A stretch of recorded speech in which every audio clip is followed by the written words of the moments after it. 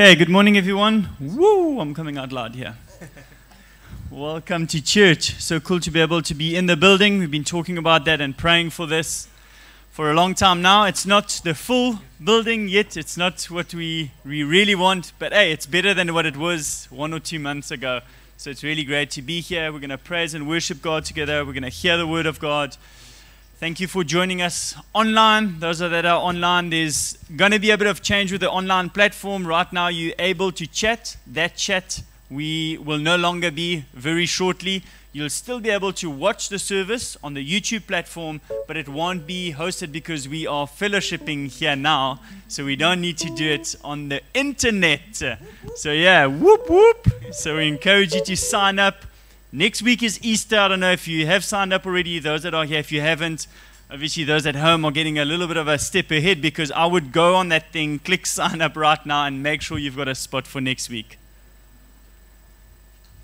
Today is Palm Sunday, which is such a cool moment for us Christian, thinking of Jesus coming up, declared as King, with the palm leaves on the floor and the cloaks on the floor, and just this moment of having Jesus lifted on high. A week after, we know what's going to happen, but today there's a moment of worship that happens in a community, in a town, that is just extraordinary. And I just thought this morning, all of us here, all of you at home, let's remember that moment. Let's think of Jesus coming. He's coming into Black River, he's coming into whatever region you are, and the privilege of being able to drop absolutely everything, take what you have and lay it down to see the King coming up, and just to worship and praise Him. And so we're going to spend a time of worship now. We've blessed with amazing musicians, and let's just think and remember what Jesus did for us, that moment, and what they were shouting. Hosanna, blessed is He who comes in the name of the Lord. Blessed is the coming kingdom of our father David. Hosanna in the highest heaven. Let's stand up and let's worship our King together this morning.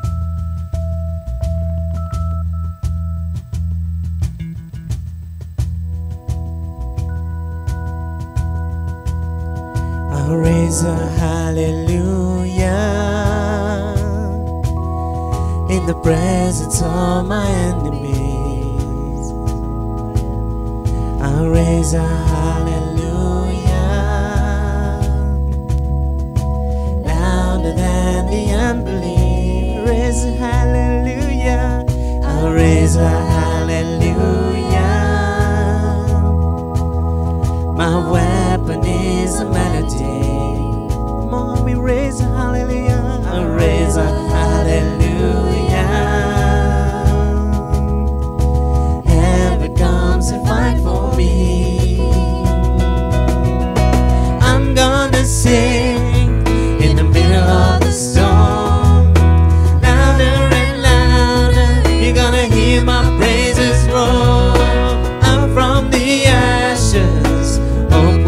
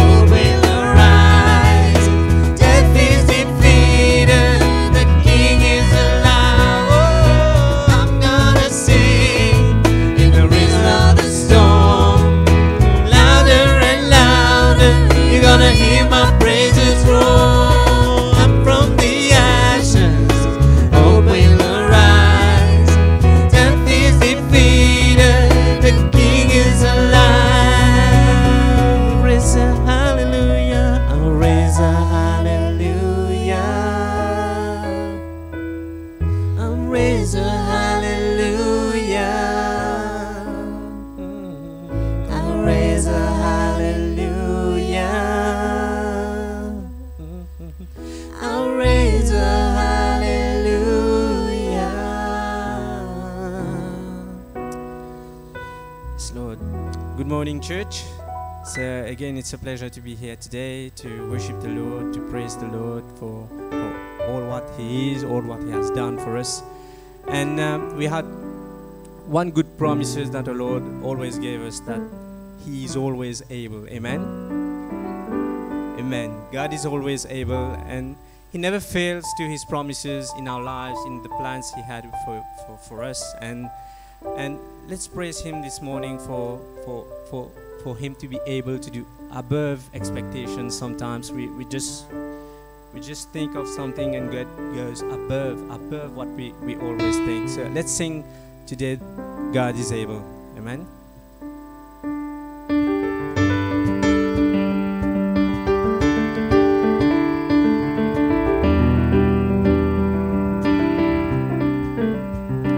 God is able, He will never fail. He is Almighty God, greater than all we see, greater than all we ask. He has done great things. Lifted up, He defeated the grave, raised to life. Our God is able. In His name we overcome. For the Lord our God is able.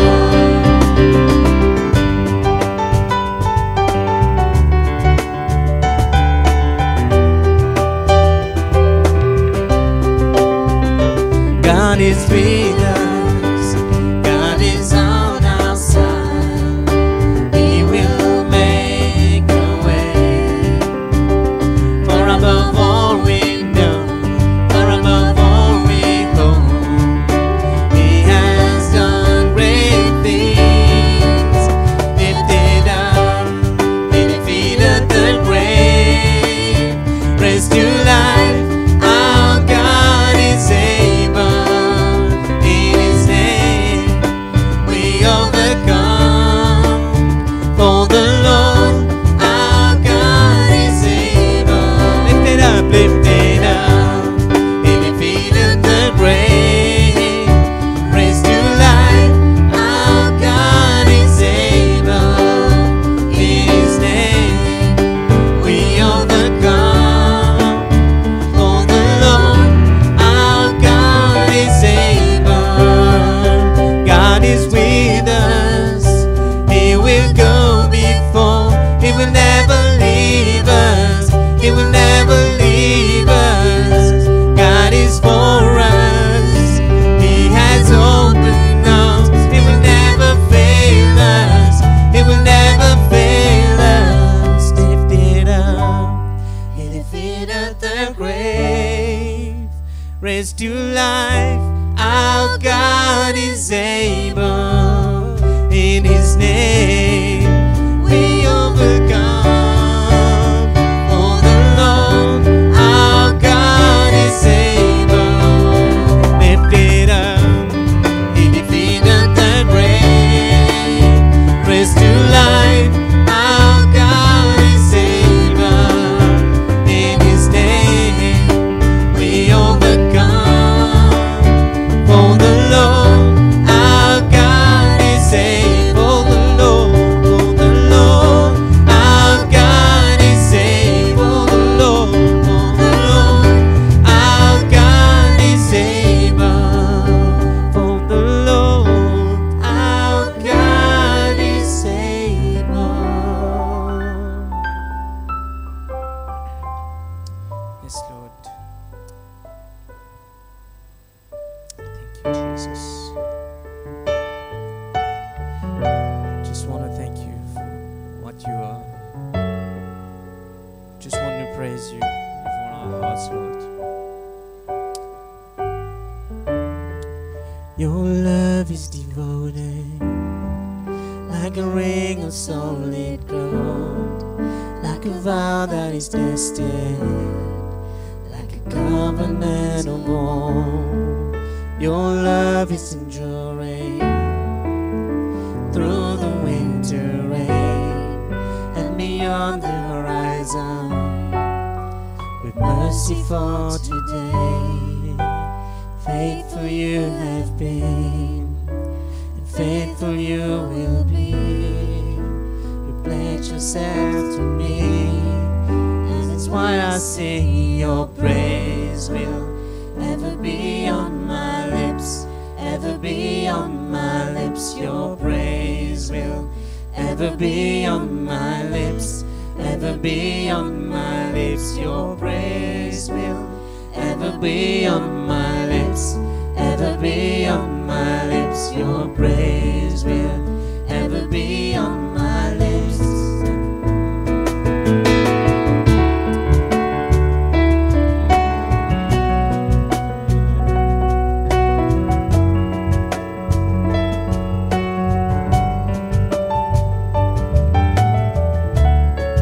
You father the orphan, you guide us, make us small. You shoulder weakness, and your strength become our own. You make me like you, clothing me in white, making beauty from ashes.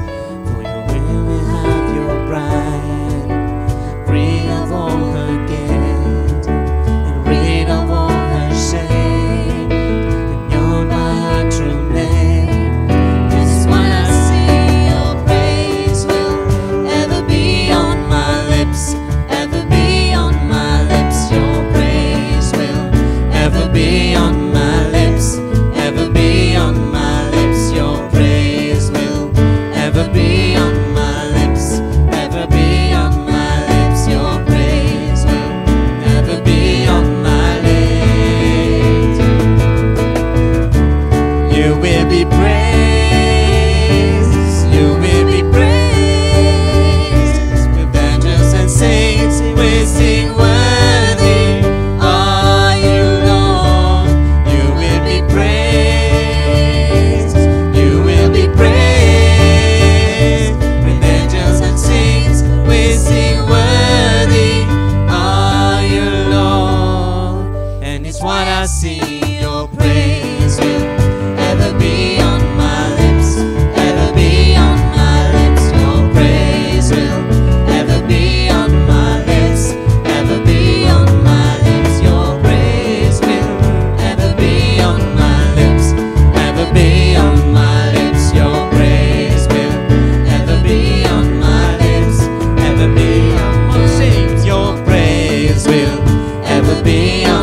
lips, ever be on my lips. Your praise will ever be on my lips, ever be on my lips. Your praise will ever be on my lips, ever be on my lips. Your praise will ever be on my lips, ever be on my lips. Your praise will ever be on my lips, ever be on my lips. Your praise will ever be on my lips, ever be on my lips. Your praise will ever be on my lips, ever be on my lips. Your praise will ever be on my lips, ever be on my lips. Your praise will ever be on my lips.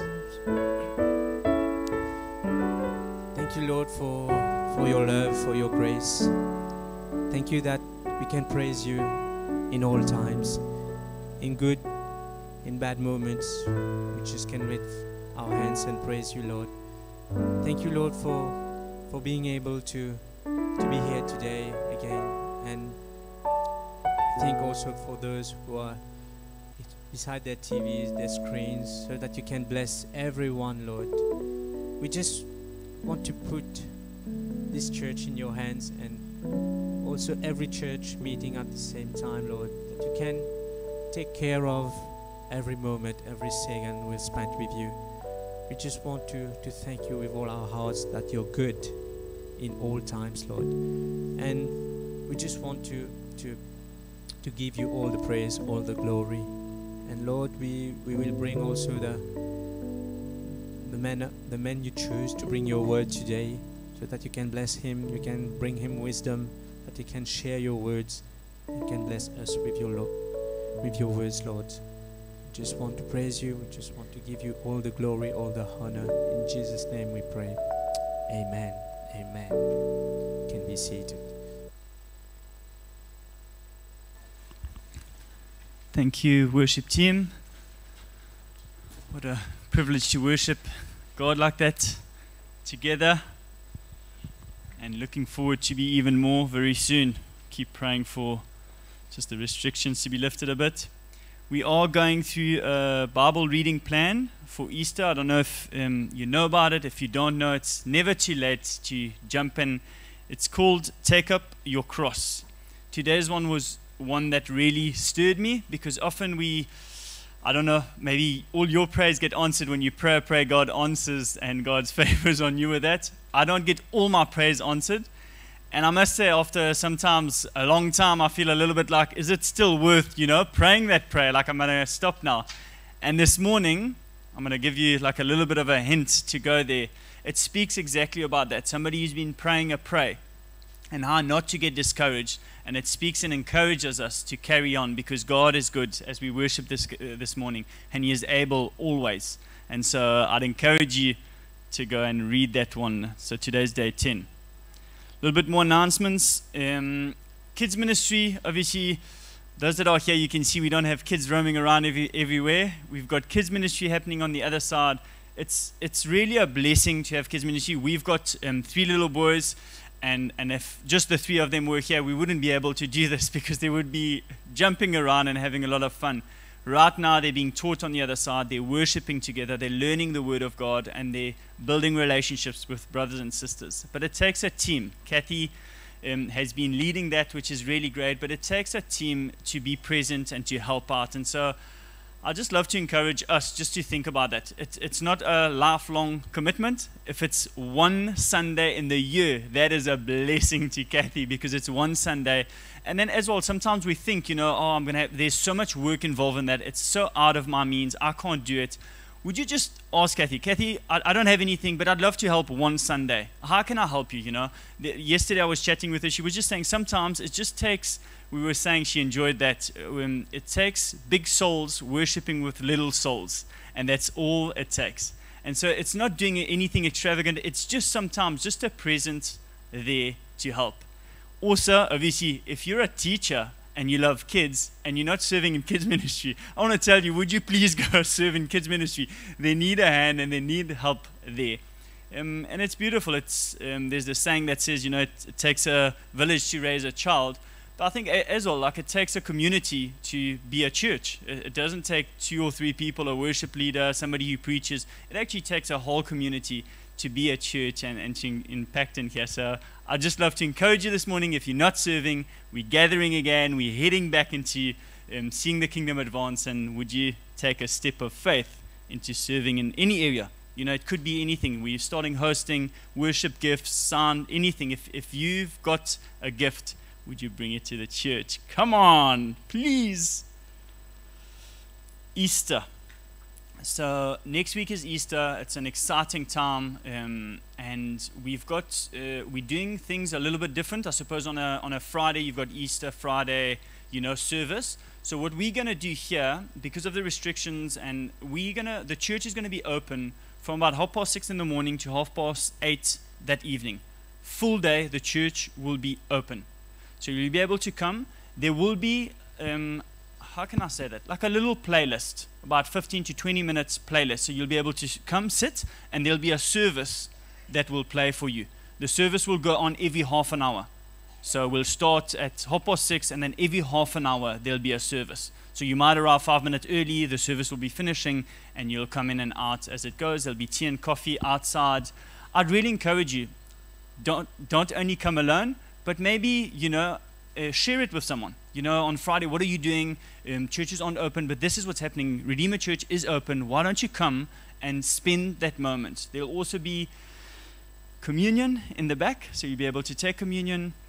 And there'll be, when you come on Friday, you'll see there'll be a little bit of something happening there that's going to be really exciting. But it's just really a time that Friday is an important day for us, and just to commemorate, partake in it. Come alone, bring someone the next one. It's the full day that it's open. And then we've got 2 services, so it will be the same as today. There'll be 2 services on Easter. You need to sign up for that, so same thing. I'd encourage you to sign up and encourage your neighborhoods and the community around you to sign up. And my phone is trying to connect with other phones here. Online service, so those that are watching and those of you that thought maybe, I'll go back on the online platform, I want to encourage you, stay here because we're going to be talking a lot more here. The chat platform online, we're no longer going to be doing this because we're meeting together. So I understand, if you can't make it and you want to sneak peek on YouTube, or that's the platform that it's going to be on YouTube. So there won't be people hosting you online anymore very soon. Social media will let you know. But I just want to give you a heads up. Those that are watching, I hope you're hearing me. If you want a conversation, come here. Please, we're all here now and we're meeting here. So there'll still be the service, but there won't be the fellowship that has been happening in the past. That is me. It's been long. Sorry, Carlo. Carlo's going to bless us with a word this morning. Your hand, you're good.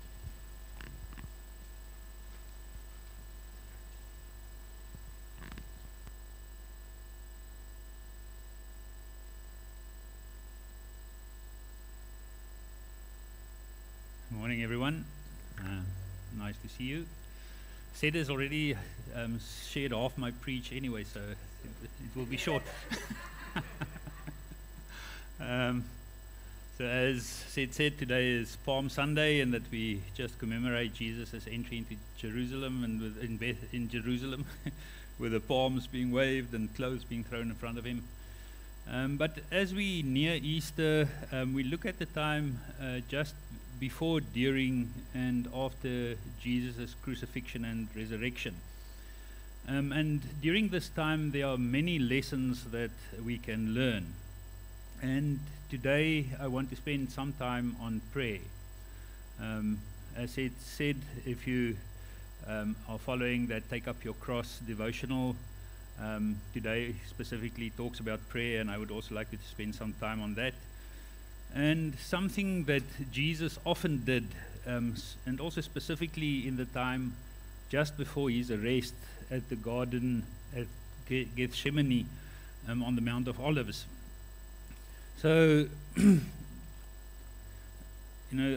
many years ago, somewhere in Africa, the first converts to Christianity were very diligent about their prayer. In fact, the believers each had their own special place outside the village where they went to pray in solitude. And the villagers reached these prayer rooms by using their own private footpaths through the brush. And when the grass began to grow over one of these trails or these footpaths, it was evident that the person to whom it belonged was not praying very much. And because these new Christians were concerned for each other's spiritual welfare, a unique custom sprang up. So whenever anyone noticed an overgrown prayer path, he or she would go to the person and lovingly warn, "Friend, there's grass on your path." And so this morning, let's have a look and see if the grass is growing on our path as well. We'll start with reading from the Gospel of Luke and then also from Matthew. So I'm first going to read from Luke 22, verses 39 to 46. Luke 22, 39 to 46. And it says, Jesus prays on the Mount of Olives. Jesus went out as usual to the Mount of Olives, and his disciples followed him. On reaching the place, he said to them, "Pray that you will not fall into temptation." He withdrew about a stone's throw behind them, knelt down and prayed, "Father, if you are willing, take this cup from me, yet not my will, but yours be done." An angel from heaven appeared to him and strengthened him. And being in anguish, he prayed more earnestly, and his sweat was like drops of blood falling to the ground. When he rose from prayer and went back to the disciples, he found them asleep, exhausted from sorrow. "Why are you sleeping?" he asked them. "Get up and pray so that you will not fall into temptation." And I also want to read the same episode, but just from the Gospel of Matthew. We read from Matthew 26, verses 36 to 46. It says, Then Jesus went with his disciples to a place called Gethsemane, and he said to them, Sit here while I go over there and pray. He took Peter and the 2 sons of Zebedee along with him, and he began to be sorrowful and troubled. Then he said to them, My soul is overwhelmed with sorrow to the point of death. Stay here and keep watch with me. Going a little farther, he fell with his face to the ground and prayed, My Father, if it is possible, may this cup be taken from me. Yet not as I will, but as you will. Then he returned to his disciples and found them sleeping. Couldn't you men keep watch with me for 1 hour? He asked Peter. Watch and pray so that you will not fall into temptation. The spirit is willing, but the flesh is weak. He went away a second time and prayed, My Father, if it is not possible for this cup to be taken away unless I drink it, may your will be done. When he came back, he again found them sleeping, because their eyes were heavy. So he left them and went away once more and prayed the 3rd time, saying the same thing.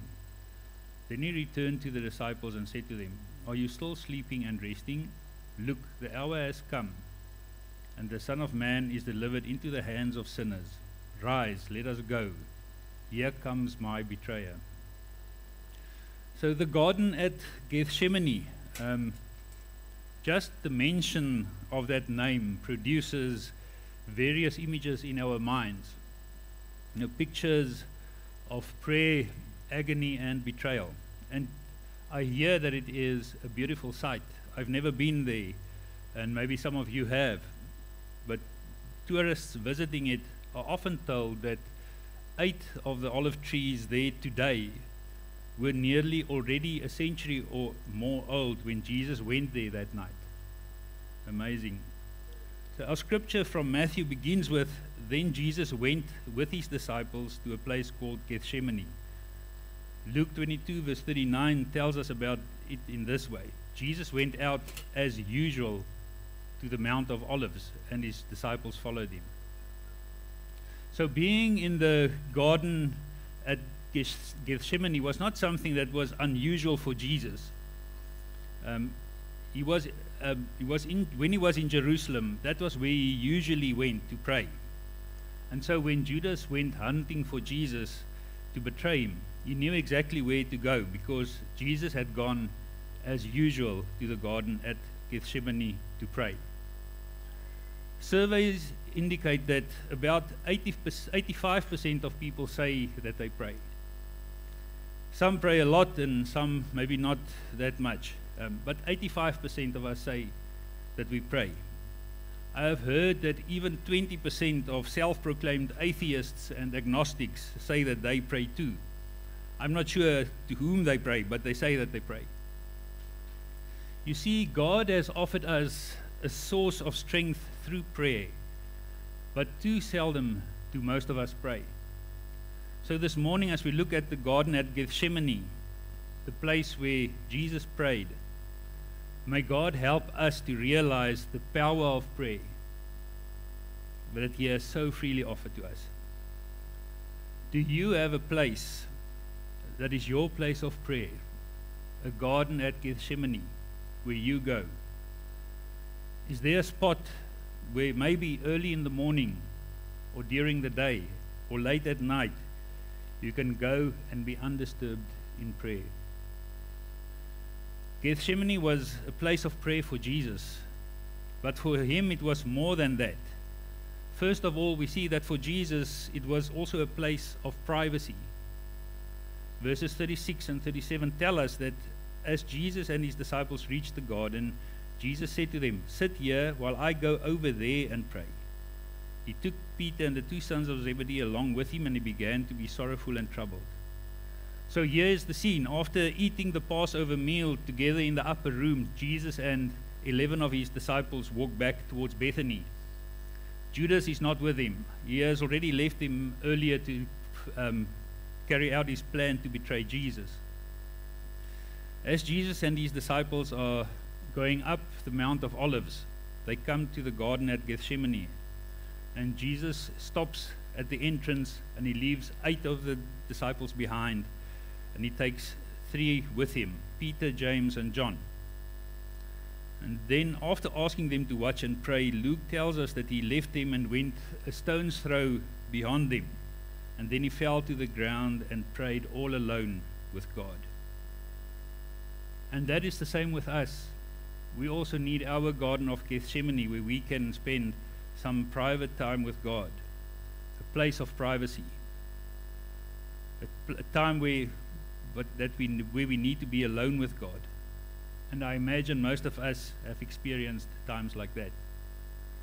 But secondly, the garden at Gethsemane was also a place of great agony for Jesus. If we look at verse 38, it says, "My soul is overwhelmed with sorrow to the point of death. Stay here and keep watch with me."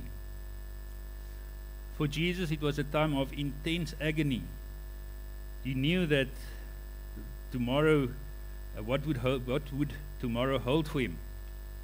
He knew of the illegal trials, the scourge's whip, the crown of thorns, and the cross. So there can be no doubt about the agony that Jesus was feeling. The Gospel of John says that when Jesus left the upper room with his disciples to go to the garden at Gethsemane, they crossed the Kidron Valley. And in that valley was and in that valley was a stream called the Brook of Kidron, and that flowed down from the Temple Mount. And remember, on that day, Passover, that day, thousands of lambs had been slaughtered and sacrificed on the Temple Mount. And the blood of those lambs had drained out upon the Temple Mount and all the way down the Brook of Kidron. So the Brook of Kidron would have been red with their blood, and as Jesus, the Lamb of God, as he crossed that brook, he knew, tomorrow it will be my blood that flows. Luke 22 verse 44 says, "And being in anguish, he prayed more earnestly, and his sweat was like drops of blood falling to the ground." Scientists say that it is possible in moments of intense stress for capillaries to burst and blood to mix with sweat. And as Jesus agonized in prayer, that it must have happened with him. But then we also see that for Jesus, Gethsemane was a place of submission. Verse 39 says, "Going a little farther, he fell with his face to the ground and prayed, 'My Father, if possible, may this cup be taken from me, yet not as I will, but as you will.'" So Jesus completely submitted himself to God's will. I think sometimes, and probably most of the times if I speak for myself, we come to God in prayer and say, "God, this is what I think should happen."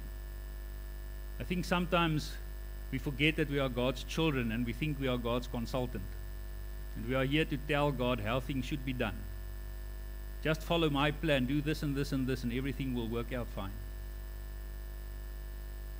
But because our Heavenly Father knows what is best for us, He may not always give us what we want.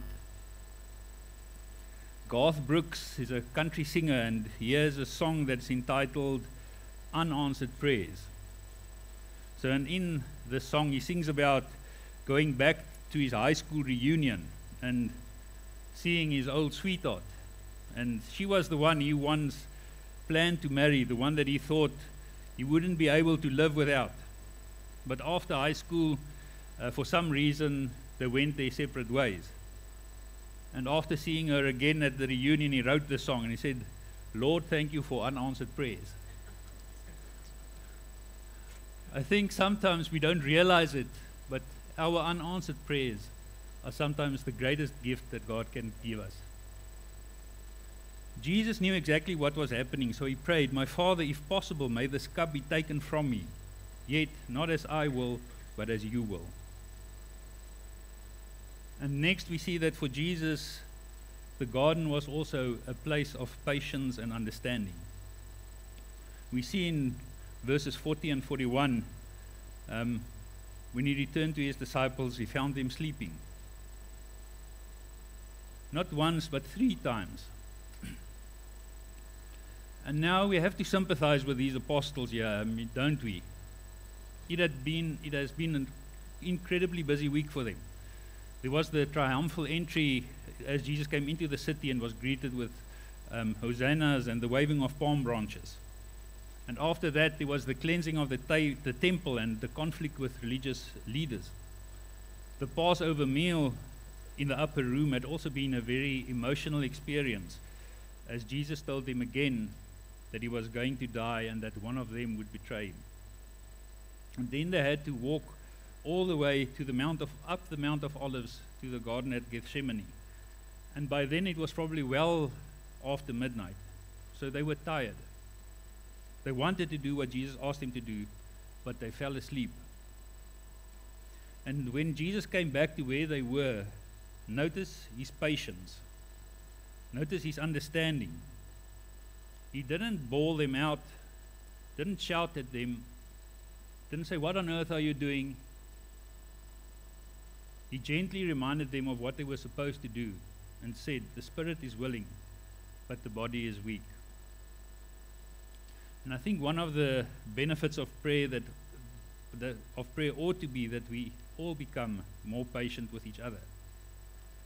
If we're not patient with each other, maybe we're not praying the way we should. Verse 42 says, he went away a second time and prayed, "My Father, if it's not possible for this cup to be taken away unless I drink it, may your will be done." Verse 43 says, when he came back, he again found them sleeping because their eyes were heavy.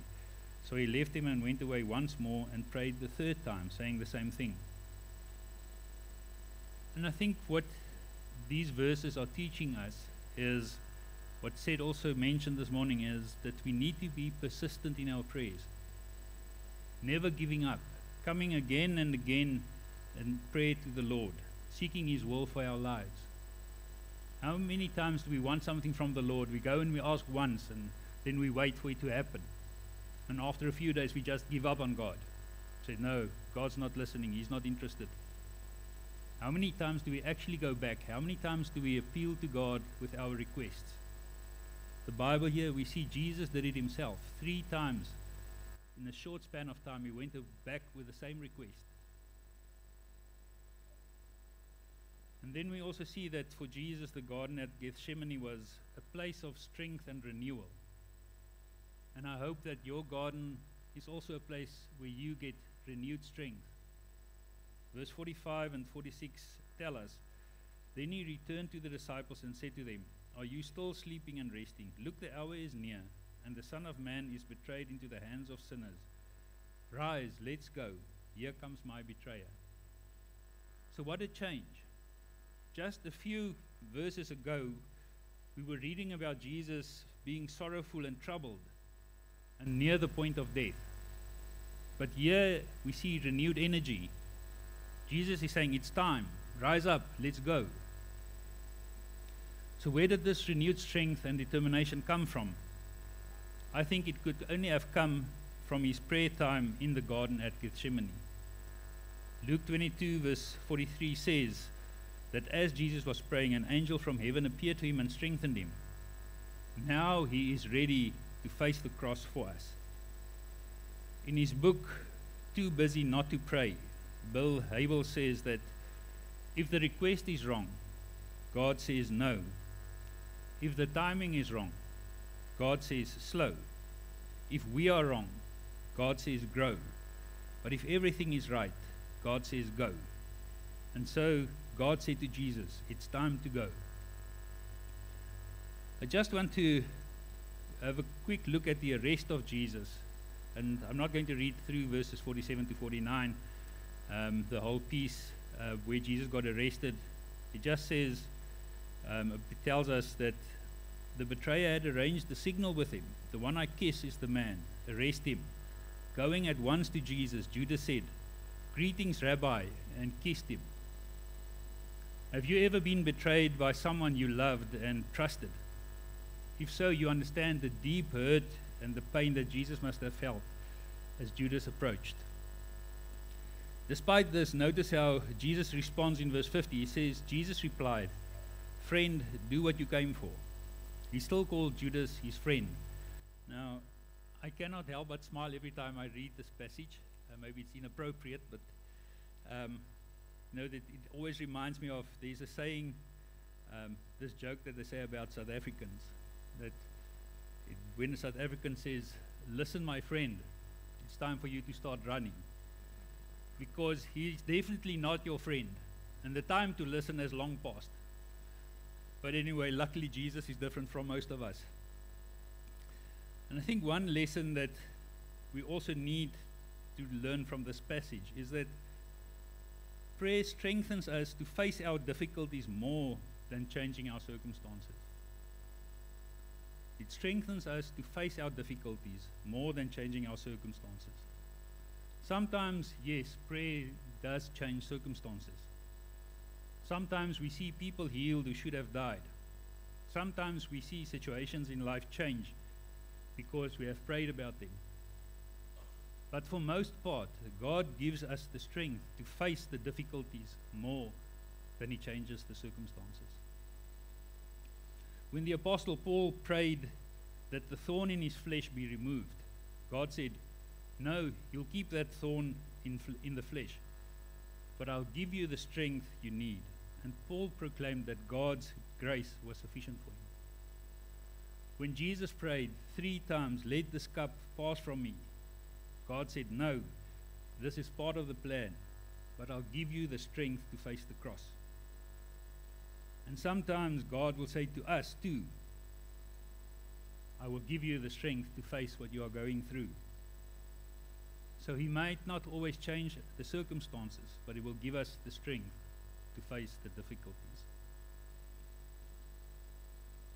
I often wonder why we so struggle to pray.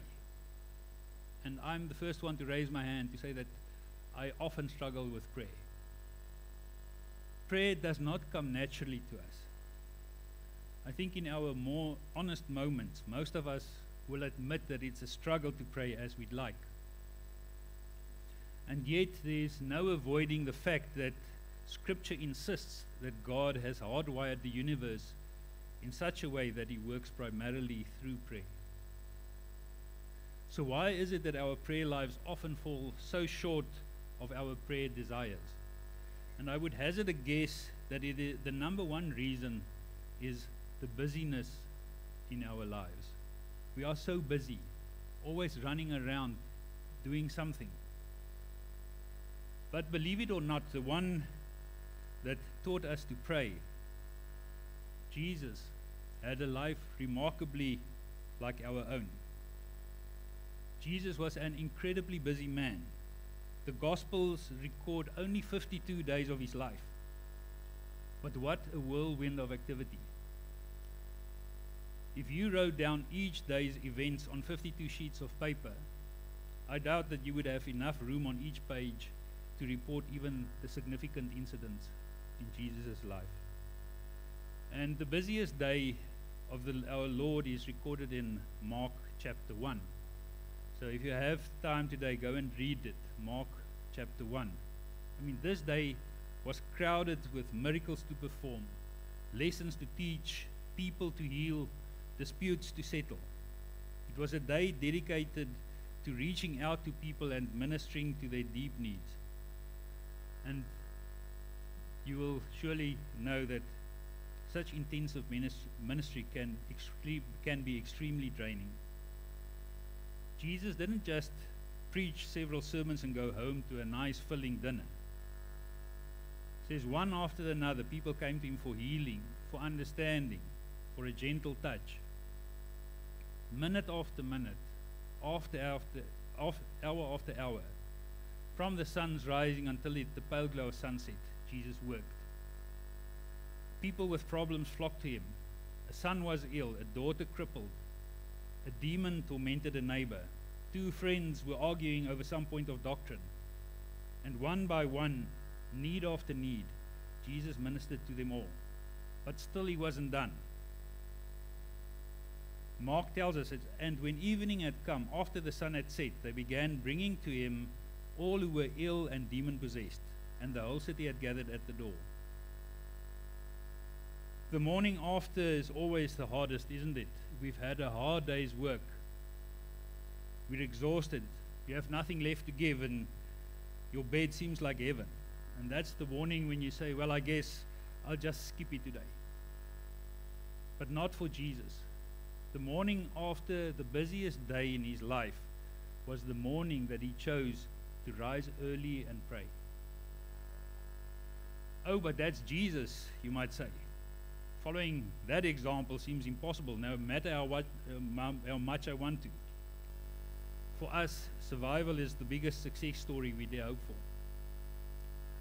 We are ordinary people, not the Son of God, and we feel too tired a lot. We'd like to pray more, but we understand that Jesus took time out to pray even after the most exhausting day of his life. But that is Jesus. We just ordinary people. All of us are busy. Life isn't slowing down, it's speeding up. Yet that is precisely why we need to take time to pray. It is said that Martin Luther declared he had so much to do, he could not get through it without spending at least 3 or 4 hours on his knees before God each morning. But unlike him, we are tempted to think that when life slows down, then we'll take time to pray. John Fleming almost stepped into that same trap. Fleming wrote, I find myself thinking when life settles down, I'll ... But I should have learned by now that life never settles down for long. Whatever I want to accomplish, I must do with life unsettled. So let us conclude. These are stressful times that we live in. We all need a garden at Gethsemane. We can recognize that we're not strong enough or wise enough to do what God has called us to do. We can only do it as we realize his strength and his blessings in our lives. Oswald Chambers puts it all in perspective when he writes, remember, no one has time to pray. We have to take time from other valuable things to understand how necessary prayer is. The things that act like thorns and stings in our personal life will go away instantly when we pray. Someone wrote, I prayed for strength that I might achieve. I was made weak that I might learn humbly to obey. I asked for health that I might do greater things. I was given infirmity that I might do better things. I asked for riches that I might be happy. I was given poverty that I might be wise. I asked for power that I might have the praise of men. I was given weakness that I might feel my need for God. I asked for all things that I might enjoy life. I was given life that I might enjoy all things. I got nothing I asked for, yet everything I'd hoped for. Almost despite myself, my prayers were answered. I am among all men most richly blessed. Amen. Dear Father God, we want to thank you for this morning. Thank you for just having this time together in fellowship, that we can gather in person and also online to listen to your word. Lord, I want to thank you for your example at the garden at Gethsemane, a place that we all need in our lives, Lord, where we can go, where we can have some time with you, that we can wrestle with you, where we can raise our questions and we can share our happiness, Lord. I ask, Lord, that you will help us, that the paths to our prayer rooms will not be covered with grass, Lord, that there won't be time for grass to grow, but that every opportunity we have, Lord, that we will run to you, that we will spend time with you in your presence. I want to thank you for your love. Thank you for this time that we can celebrate Easter, the greatest event in our calendar, Lord, the time that you changed the whole world, where 3 days in history changed the whole universe, Lord, and we thank you for that. Thank you for your Son who died for us, but also for his resurrection. Thank you that all our sins could be washed away by the blood that flowed for our sins. Thank you for the resurrection, Lord, that gives us eternal life and that we can spend time with you for the rest of our lives. As we go from here, Lord, guide our steps and help us to keep our eyes on you for everything we do. In your name, amen. Thank you, everyone. Join us outside. Let's have some tea and coffee. and hope you have a great week ahead, and don't let the grass grow on your paths. Have a good week.